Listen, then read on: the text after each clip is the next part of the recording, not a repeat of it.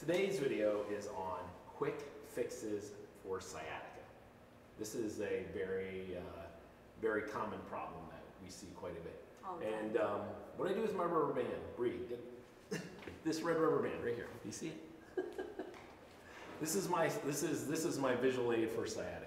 Okay, thanks, Bree. Okay, so Jessica, turn around. We're going to show people where sciatica is. Ta-da! Sciatica comes from the back, goes down through the butt and down the leg, right? So it's red because it's on fire. It hurts. Okay, so it's on fire. Okay, so with sciatica, there is a couple of very quick fixes that we can do for people who are having like a really acute episode. So meaning like you're feeling it all the way down the leg, so much so that typically you're bent forward a little bit, which is actually the opposite of what you want to be doing. We actually want to get you in some extension. So if you're experiencing some sciatica, there's a lot of S's and C's in there, then this is a way that you can kind of progress some exercises with this.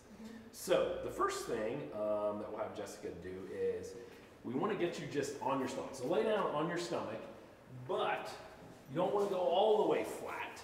You want to actually be on two pillows, sort of like this, okay? So the idea is you're not going to want to go, yeah, here, actually, let's move the pillows this way. Let's move the pillows this way, like this, okay?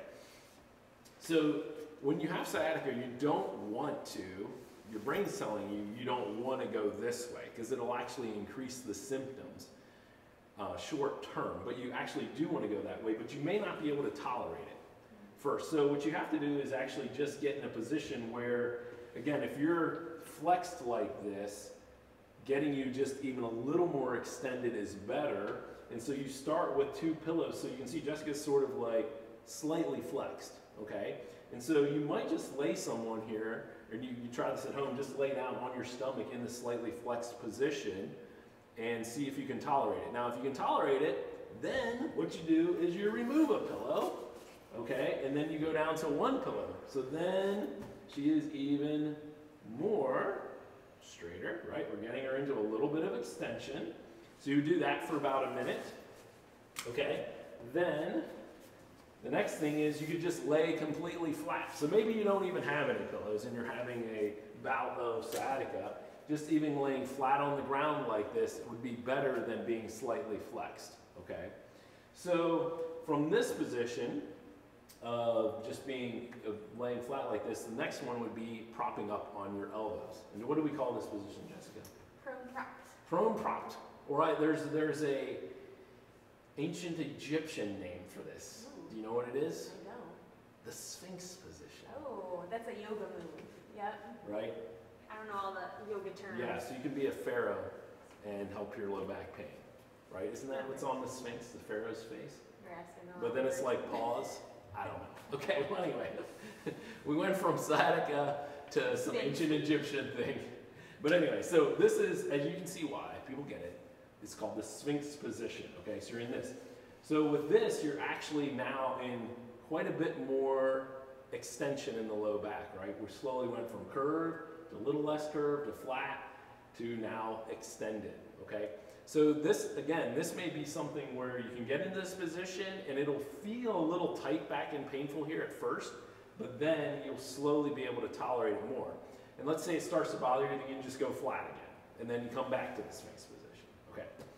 So how do we progress the Sphinx position is actually to do press-ups. All right, so just explain the press-up to us and what is key when doing the press-up so that you don't actually do a push-up or a plank. Okay, so for the press up, you're going to first want to get your hands underneath your shoulders as if you're in like a push-up position. If that feels too aggressive, you can come forward a little bit.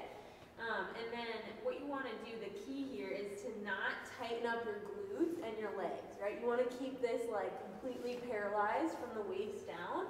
And this is basically a tricep strengthening exercise as well. We'll hear a lot of people say that their triceps hurt after doing a bunch of these, which Bonus. is good. Yeah, bonus. And then what you're going to do is, like I said, isolating those triceps as much as you can without tightening. It's going to be hard. Is to just slowly push up. You might only be able to go to here. That's fine. You might be able to go all the way up, that's even better. And again, you want to tighten your glutes, even I have trouble with it, but then once you get to the top there, you want to just completely relax that lower body. And the key is to keep it moving too. You don't want to necessarily hold it super long, up and down, keeping it nice and dynamic.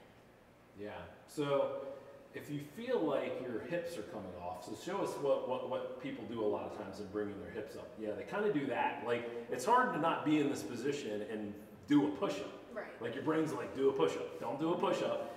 Try to keep your hips down and let this part extend. And it will feel, what's interesting with this, a lot of times when people do it, the first couple reps will like be uncomfortable, but then by rep 7, 8, 9, 10, it feels a lot better. Yeah. And what you'll notice then is hopefully, like if you have symptoms all the way down the leg, the symptoms will start to come up, okay?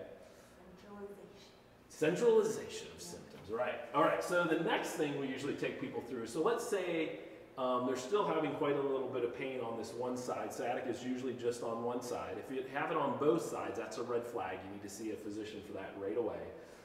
Is we try to curve the person towards the side. All right, Bree, you may have to move the camera for this one to get a little bit better angle. So what we want to do is set Jessica up like this. We want her feet over here and then her upper body over there so that she's sort of curved like this. And go ahead and lay flat, okay? So come look at this. Okay, so can you see that? So it's sort of like if we drew a line like this line on her jacket, it goes down like that. So in a sense, we're compressing this side that has the sciatica a little bit more, and then from this position, you can also do a press up. So is this for somebody who has it on the right or the left? This is if someone has it on the right side. Okay. So you're shifting. Towards that side. Yes, you're curving your body towards the side that's painful. It's a good point. Okay, so this is another thing, and then in that position, you can do go back to the press ups and do a couple of those, and that will another way of trying to get rid of some of that pain going down through the buttocks into the leg. All right, another thing that we like to do in this position is we can actually, I call this the frog leg, is you can take this leg, the side that has the pain, and kick it out to the side like this, okay? Again, it just changes. I think it may put the sciatic nerve on a little bit more slack, and some of the muscles in the glutes and the hips on slack. They're not as stretched. And that can be a comfortable position for relieving pain through here. And then again, you can go ahead and do some press-ups in that position, okay? So, yep, go ahead, press-ups in the frog leg position. Okay, we're almost done. We're going through this. Okay, so the next thing you want to do is go ahead and flip on your back. And this would be what we call nerve flossing. So this is like a really gentle way of getting a little bit of movement in the nerve. So go ahead and show us that, Jessica. My sciatica has now moved to the left side. Her sciatica is now on the left side. It's moving sciatica, okay? And then you're just going to go up and down. So you don't want to do this so much that it's burning, right? You don't want to be like, oh, it hurts so bad, okay? It's just really gentle. It just gets a little bit of movement, and then you can control how much tension it is based on what your foot does, okay? So this is another gentle way to kind of stretch and move the sciatic nerve. All right, there's one other one. Go ahead and sit up, Jessica. We'll do this one together. Scoot down there. Okay, so it's kind of that same thing, the nerve flossing you can also do in sitting. I typically have people lean back a little bit, and then you're going to kick your leg up. So if we had sciatica on the right side, and again, you don't want to like bend your foot in and push your head down and make it burn. You just want to feel like you're stretching it just a little bit. So just a little bit of tension in and out. Okay?